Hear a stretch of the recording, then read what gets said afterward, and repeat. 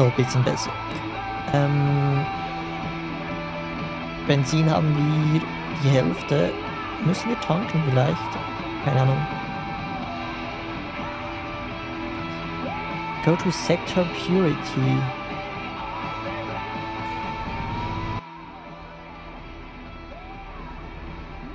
Harmony Link. Onyx New Liberty Terminal. Harmony Link.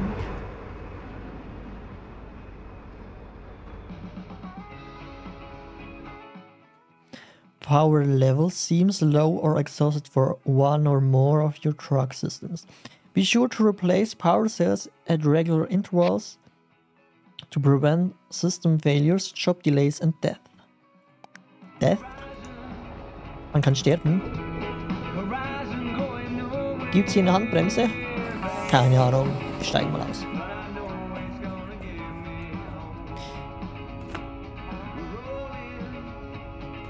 Okay. Power cells.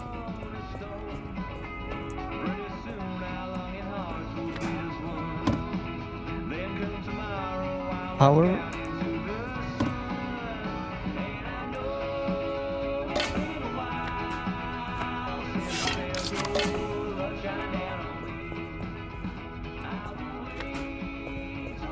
Das sind einfach riesige Batterien.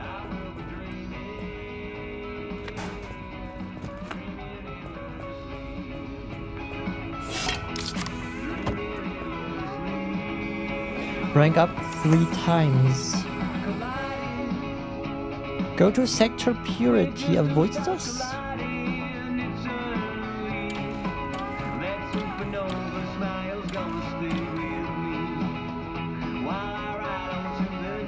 Onyx New Liberty Terminal.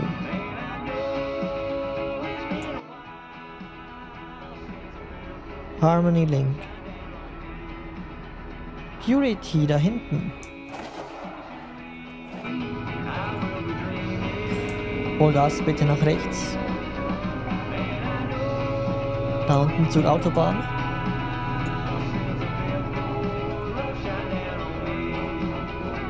Ich find's geil, muss ich doch sagen. Es hat irgendwas.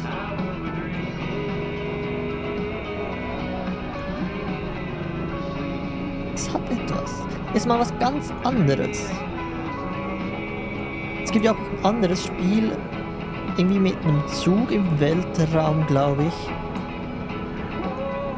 Den man dann verbessern muss und so weiter.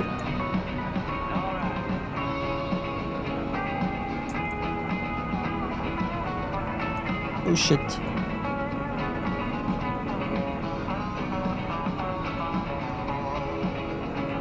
Ist aber, wie gesagt, ziemlich schwierig zum Steuern. Cargo im Hintergrund. Okay. Ist, glaube ich, gerade was über uns geflogen.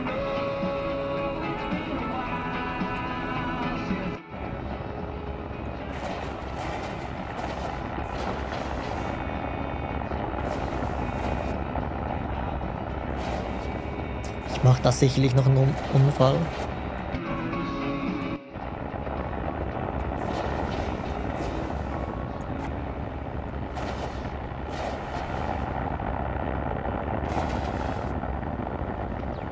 Vor allem geht das sicherlich, dass man einen Unfall baut und der LKW explodieren würde. Oh shit! Oh shit! Fuck! War ich nicht! Sorry!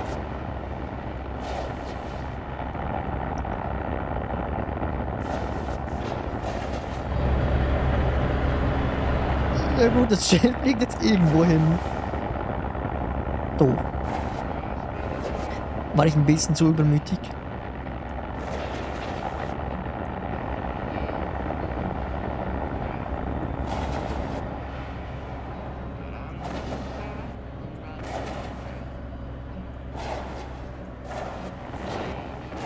Okay, da ist das Gravity-Ding.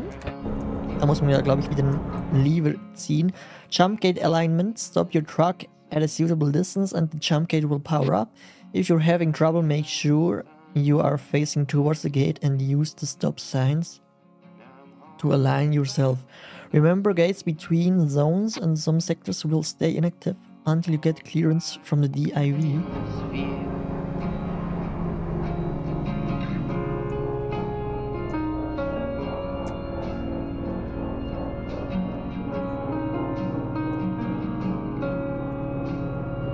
Noch ein bisschen, glaube ich. Bis dann die Lampen aufleuchten.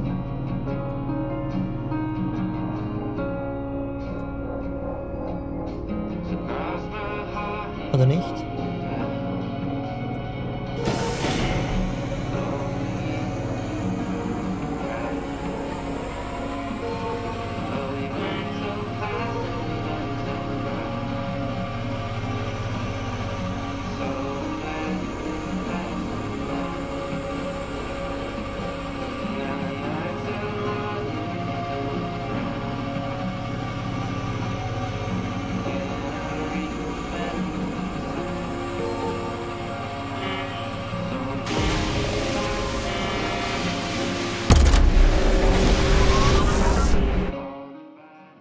Artificial gravity. It looks like your gravity compensator is offline.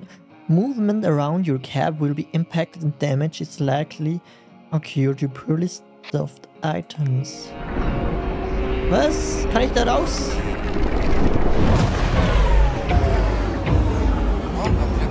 Wait kurz.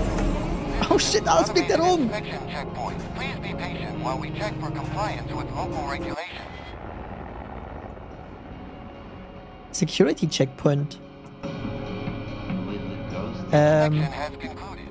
Result is green. Please enjoy the rest of your journey. Okay. Ich muss da kurz mal rechts ranfahren. Also ranfliegen. Und kurz mal irgendwie Sachen verstauen.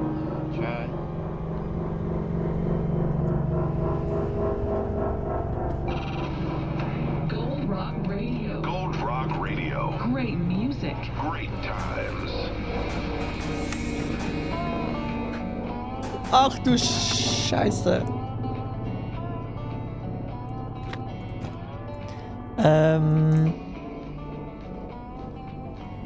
Ja, nice. Kann ich das irgendwo beheben?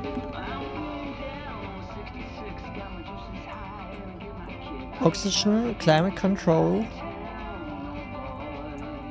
Suit Charger.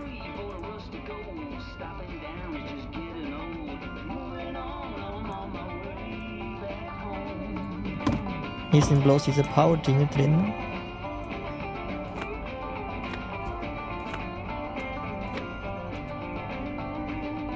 $185.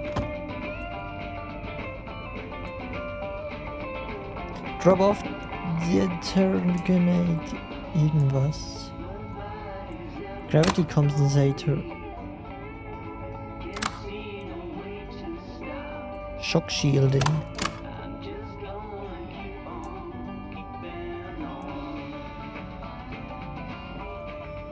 Okay.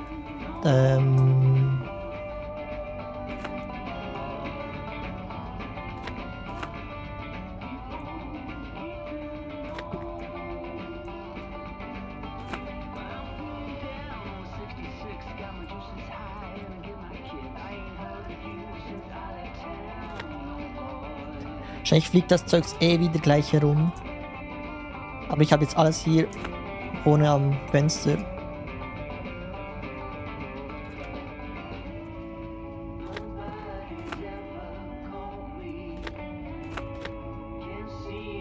Ja, ich glaube, das bringt gar nichts.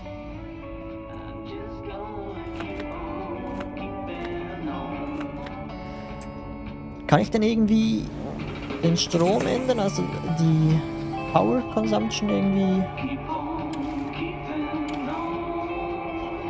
Oh, 75%.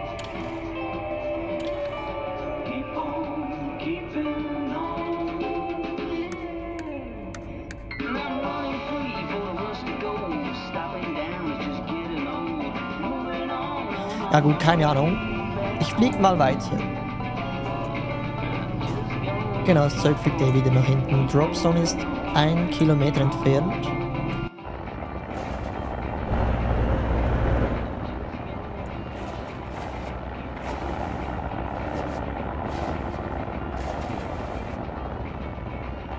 Irgendwie da links hinter dem Gebäude. You're at here. Gold Rock Radio. Smooth tracks for a smooth drive. Shit. Das Zeugs verwirrt mich hier, wenn das Ganze rumfliegt.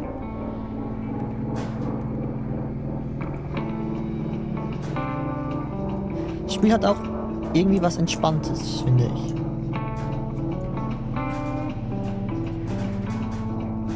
Wie soll jetzt das funktionieren, wenn hier...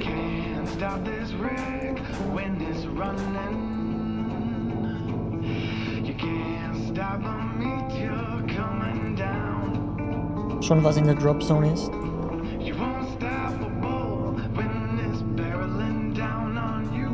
Geht das? Sieht schon cool aus, der LKW.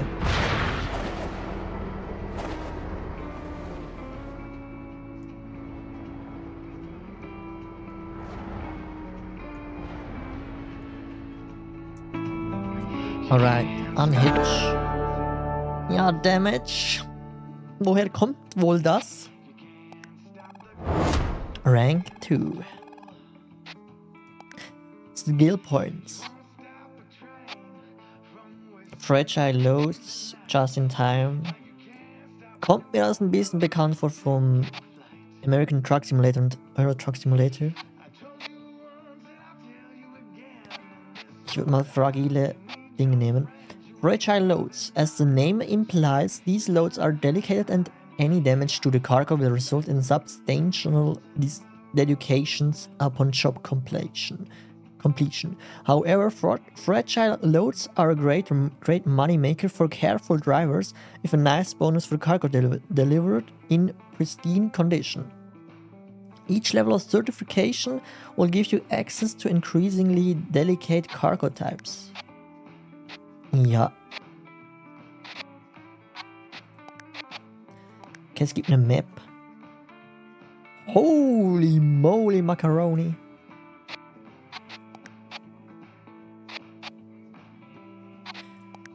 Konvoi. Man könnte also auch im Multiplayer spielen. Interesting.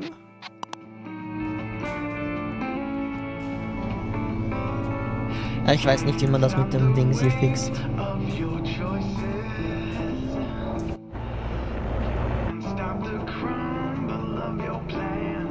Emerald Junction, Jefferson Place. Ich würde jetzt mal zum Jefferson Place gehen. Und da gibt es auch noch Meteoriten hier. Muss man also ein bisschen aufpassen, wo man hinfliegt. Und auch anderer Verkehr. Holy shit.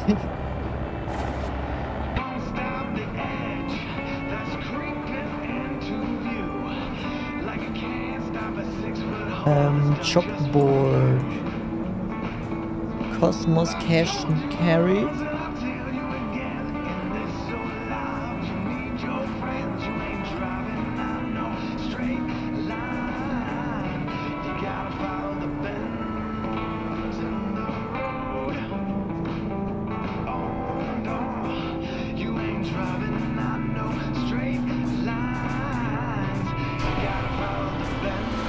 Shit. Warning, collision detected. Ja, ich bin ein schlechter.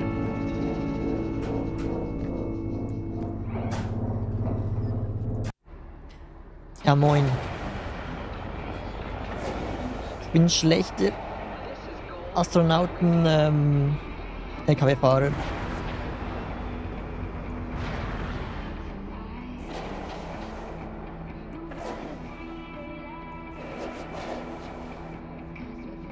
Das ist halt auch echt schwierig. Teil zu steuern.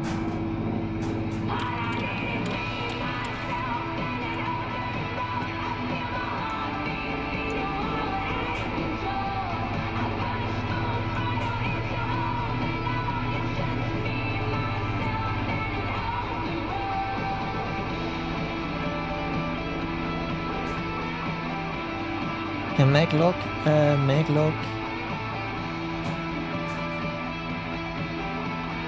Maglock, wo ist nochmal das Maglock? Hitch. Pinscanner.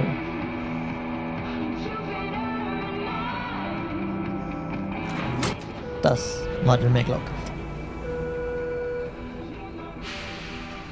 Alright. Rush Delivery. 2 Jumps, 1 Jump. Ich würde jetzt noch mal so eins nehmen mit 1 Jump. Elemental Chemicals. Magbolts, Standard Fried. 1000 Kilo. Accept. Elemental. Wahrscheinlich könnte man auch mehrere nehmen, aber das geht wahrscheinlich erst in der Vollversion. Pick up mag bolts from Bay PR1. Cargo.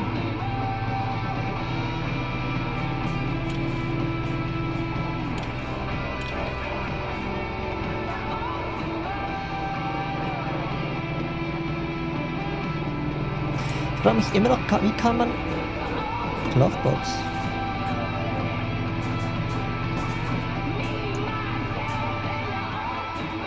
Wie kann man die Powerzelle von der Gravitation ändern? Pickup Power Cell.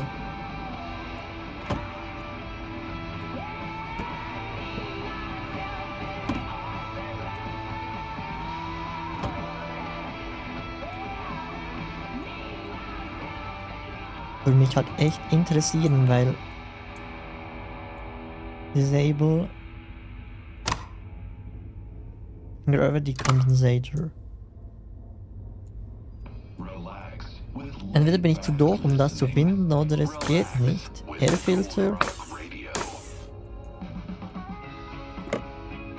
Oxygen. Climate Control. Und das ist für den Anzug.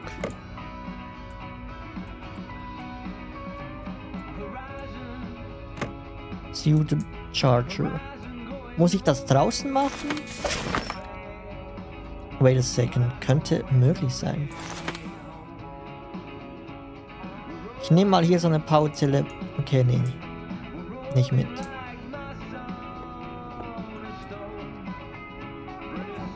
Die hat ja nur so wenig.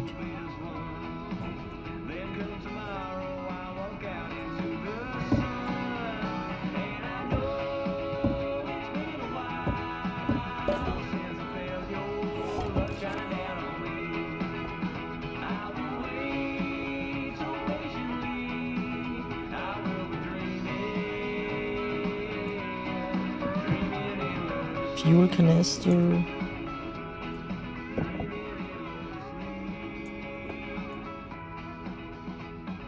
Gibt's irgendwo eine Hilfe?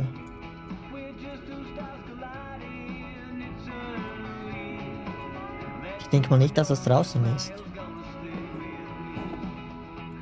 Ne, kann ich auch gar nicht mitnehmen, das Teil. Ja, dann egal. Machen wir einfach weiter.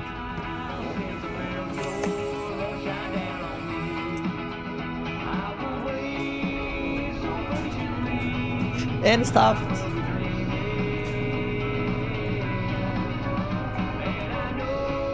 Ja, genau, gehen den.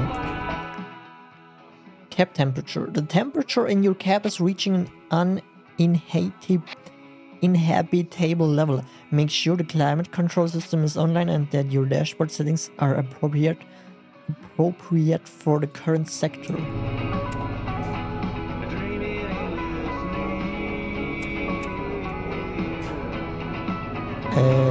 Cargo.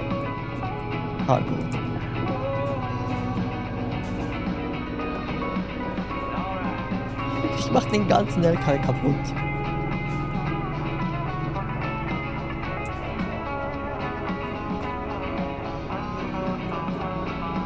Warm, hot. Oh shit.